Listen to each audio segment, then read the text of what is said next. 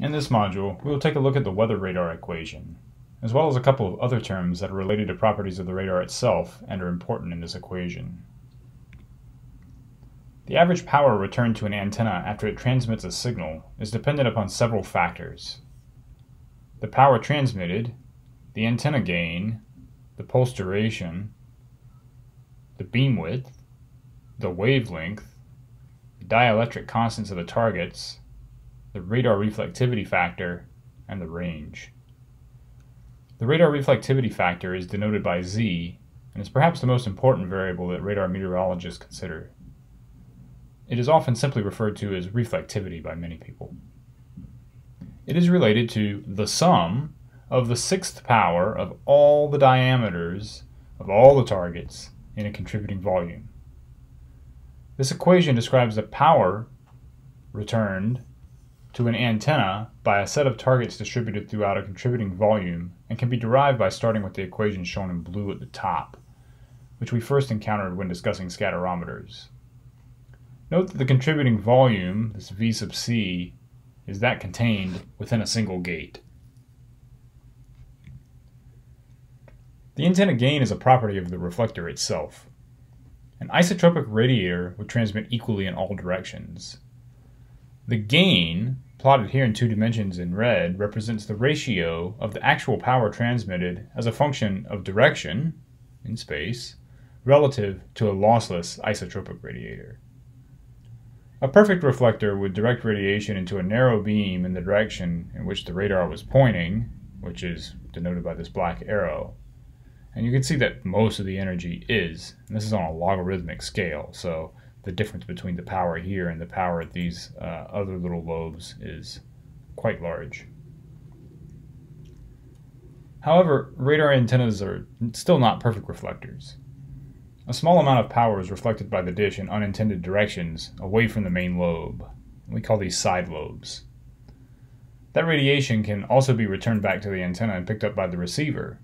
However, we assume that all backscattered radiation collected during a radar's dwell time comes from somewhere along the main lobe. We'll briefly explore the ramifications of side lobes in a different module that discusses various types of anomalous echoes.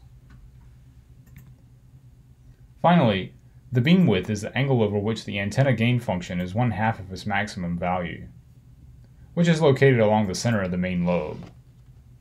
And we assume that this antenna gain function from which we get the beam width is essentially Gaussianly distributed across the array. As stated before, the beam width decreases as the antenna size increases. The beam width is also proportional to the wavelength. This means that high-frequency radars can operate with much smaller antennas to achieve an acceptable beam width for remote sensing of clouds.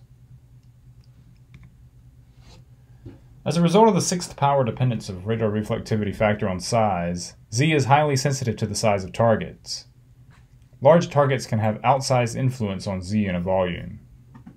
Consider the examples shown here.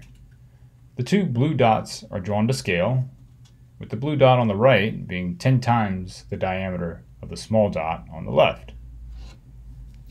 Because of the sixth power dependence of radar reflectivity factor on size, the large drop would yield a reflectivity 10 to the 6th, or 1,000,000 times larger than the single small droplet.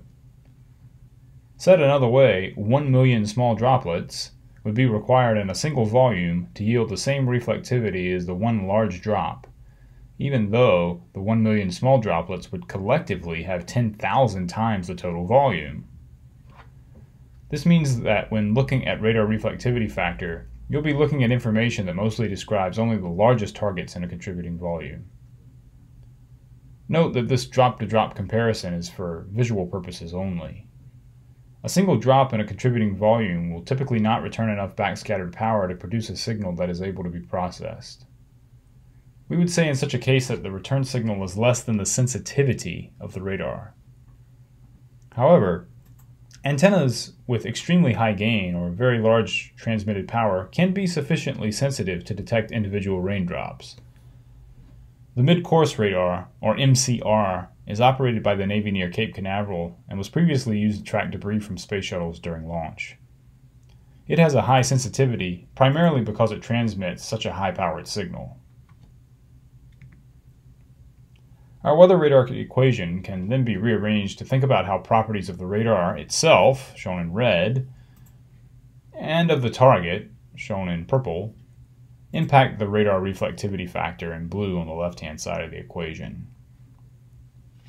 In this formulation, Z depends on the power received, which is related to the backscatter coefficient of the target, which is itself related to size.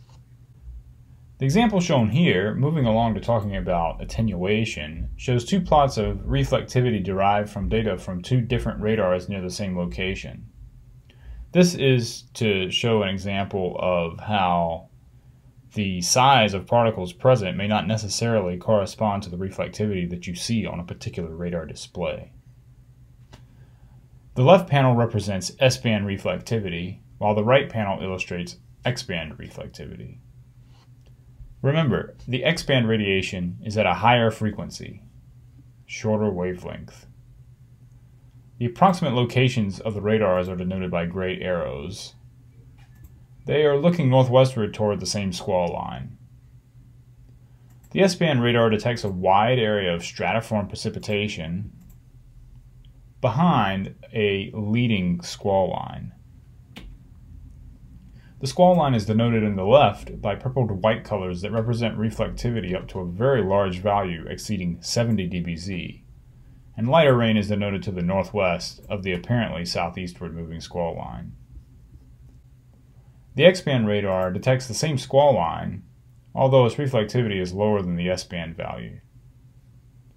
Furthermore, the X-band radar sees very little behind the squall line, even though the S-band radar clearly denotes that raindrops are present. This happens because the X-band signal is attenuated by liquid water. Attenuation just refers to the loss of transmitted signal by absorption or scattering away from the ray. To understand this process for active sensors, let's consider attenuation as a function of the familiar range of frequencies on the x-axis that we discussed when learning about passive microwave sensors in a previous lecture series. The one-way attenuation is plotted here on the y-axis. Double this number to yield the attenuation from and back to the radar. Larger attenuation means that less signal is available for backscatter to the radar. A few features are evident. First, the attenuation generally increases as the frequency increases. This is related to the increased ability of water vapor to absorb radiation as microwave frequency increases. This is the primary reason that we cannot use high-frequency radar, such as Ka-band or W-band in the tropics, to see at long ranges.